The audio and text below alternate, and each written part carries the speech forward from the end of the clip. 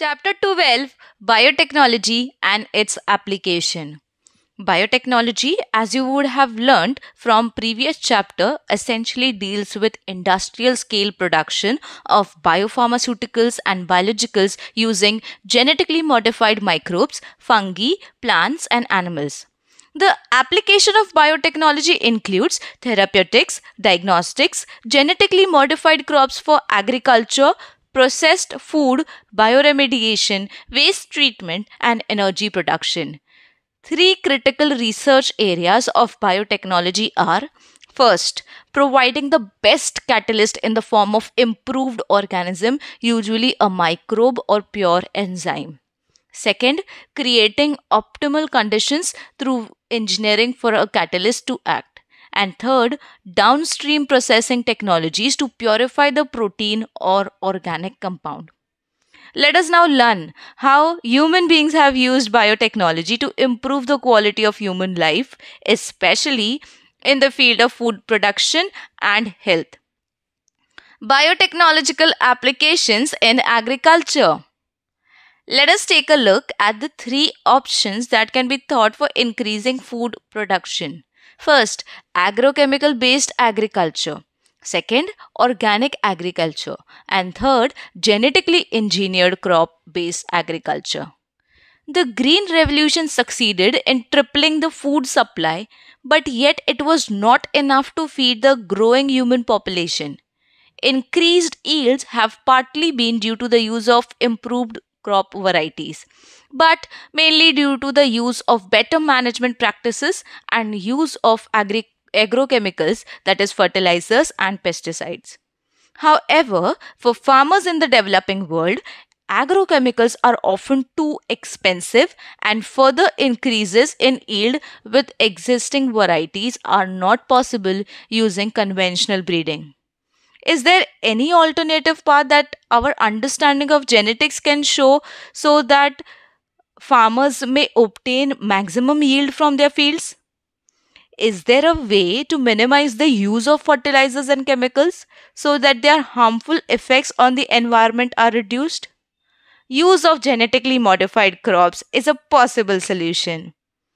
Plants, bacteria, fungi, and animals whose genes have been altered by manipulation are called genetically modified organisms, GMO.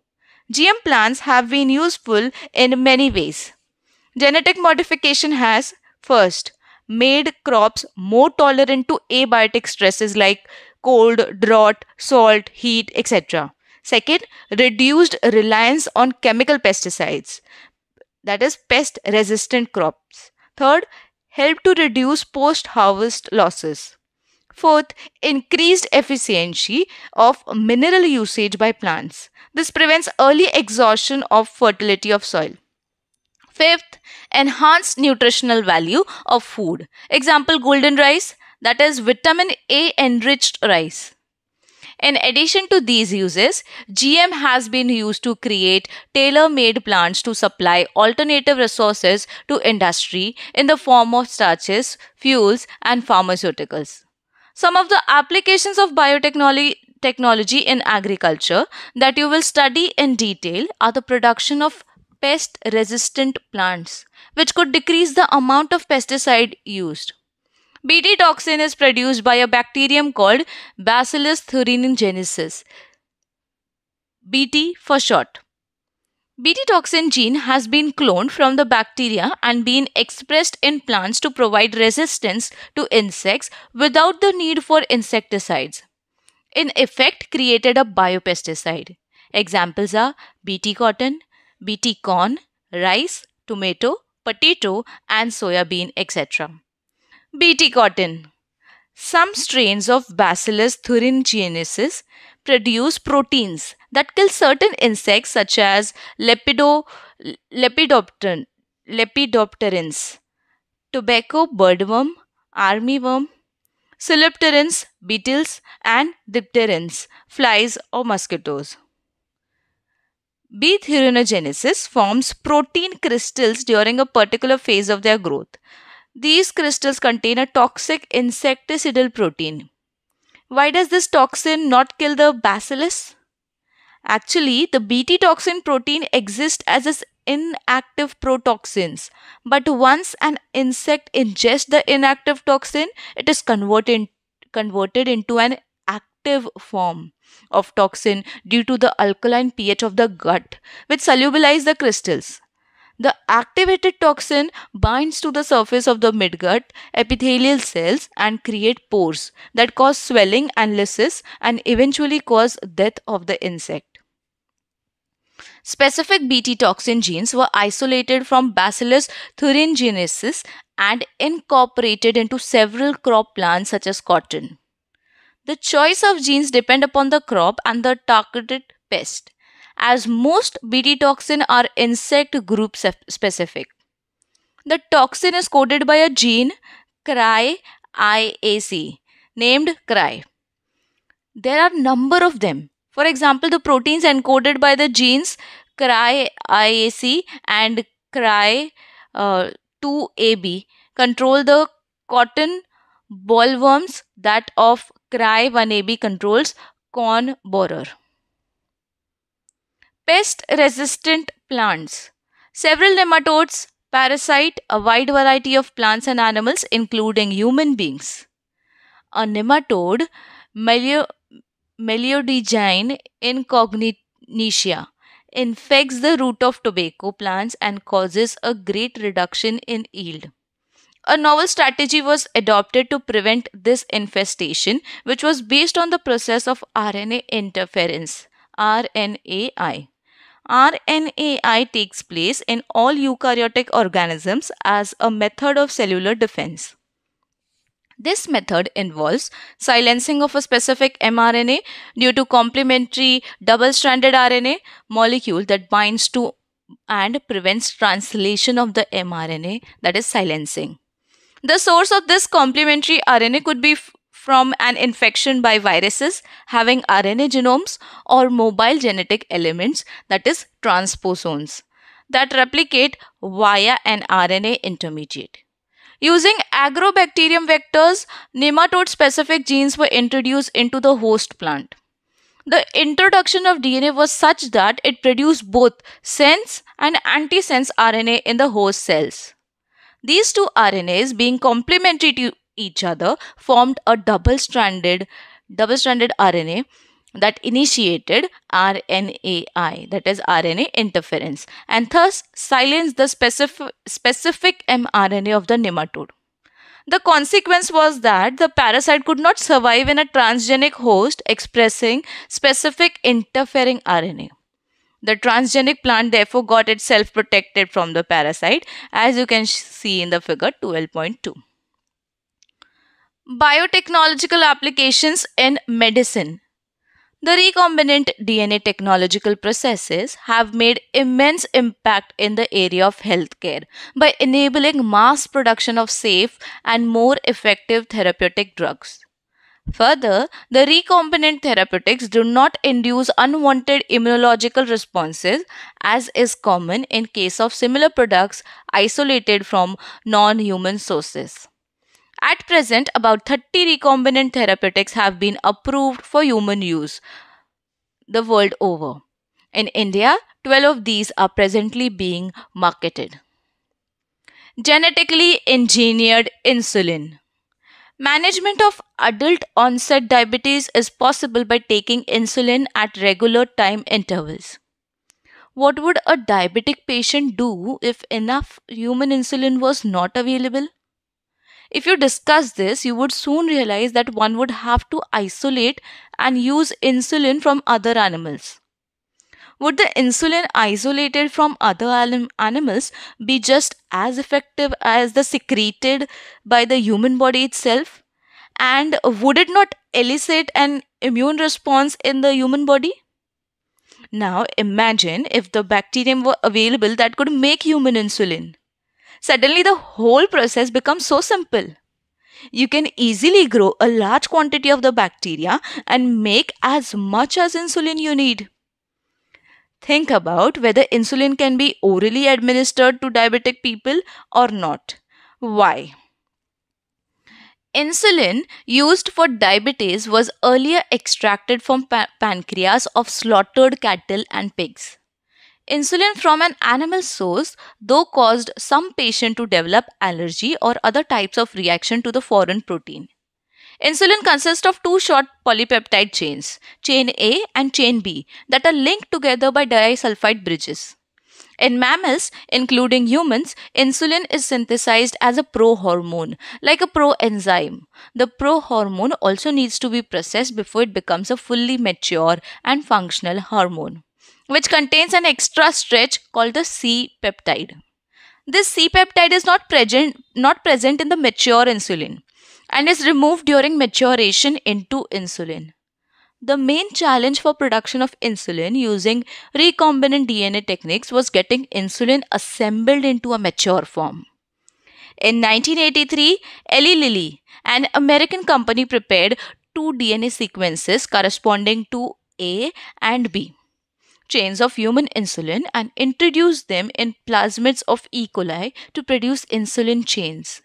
Chain A and B were produced separately, extracted and combined by creating disulfide bonds to form human insulin. Gene therapy. If a person is born with a hereditary disease, can a corrective therapy be taken for such a disease? Gene therapy is an attempt to do this. Gene therapy is a collection of methods that allow correction of gene defect that has been diagnosed in a child or embryo. Here, genes are inserted into a person's cell and tissues to treat a disease.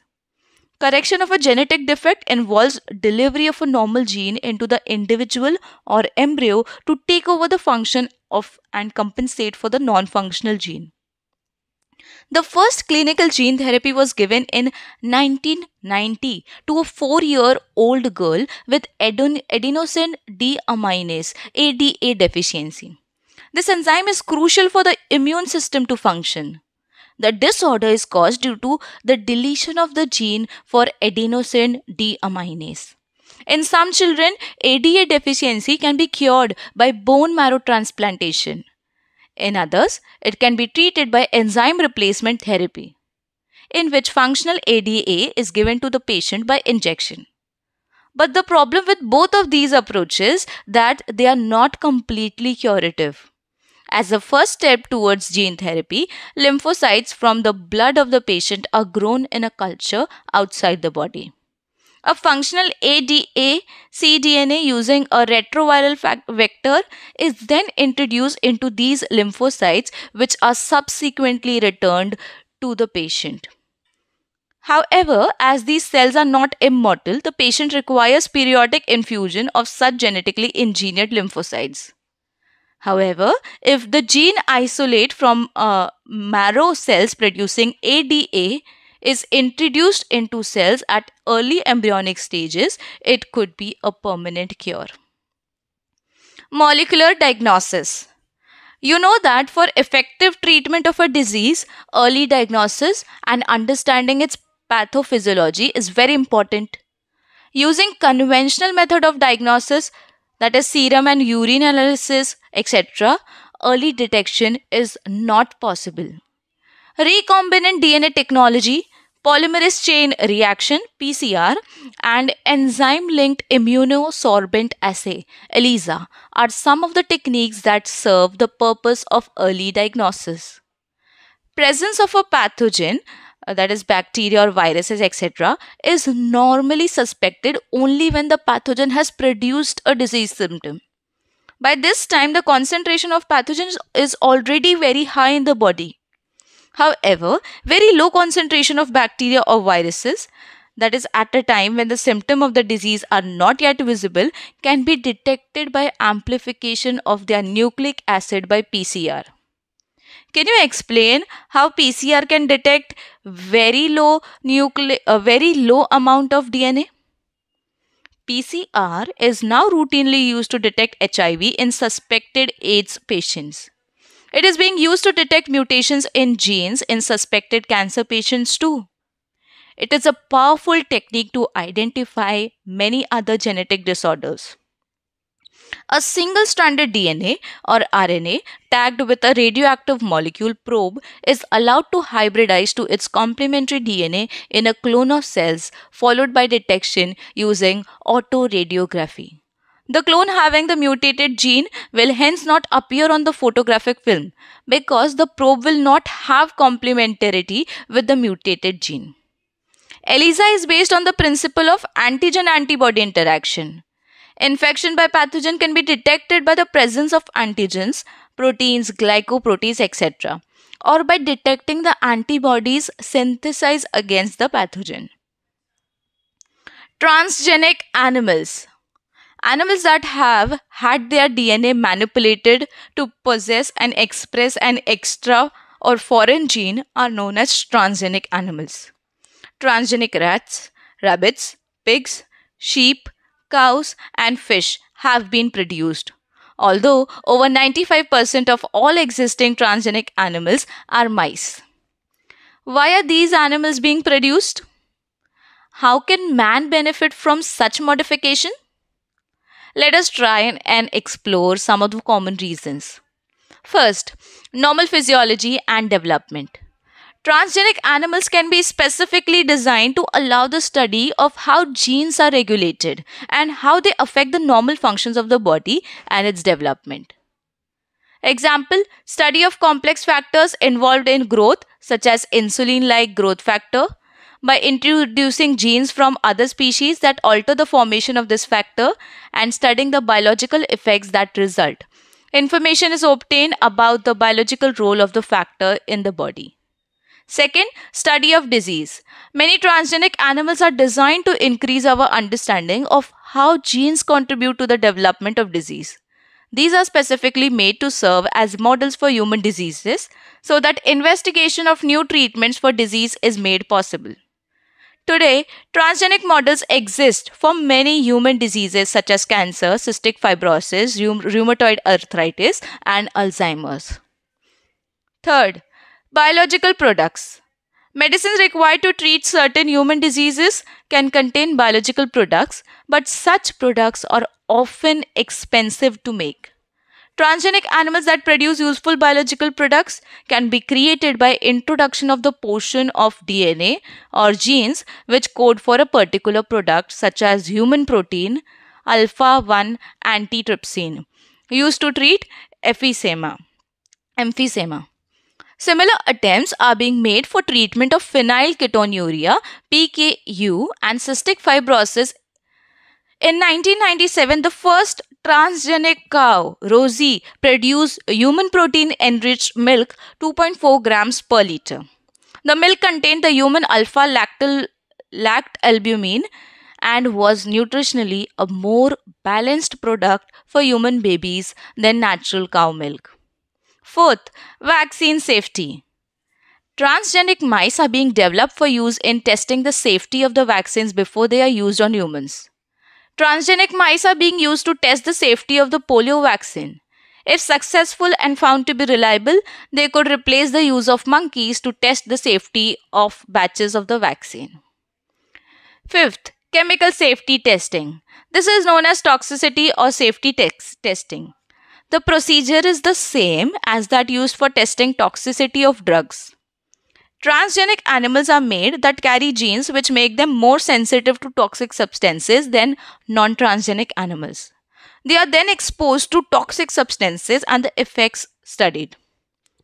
Toxicity testing in such animals will allow us to obtain results in less time. Ethical issues. The manipulation of living organism by the human race cannot go on any further without regulation. Some ethical standards are required to evaluate the morality of all human activities that might help or harm living organisms. Going beyond the morality of such issues, the biological significance of such thing is also important. Genetic modification of organism can have unpredictable results when such organisms are introduced into the ecosystem.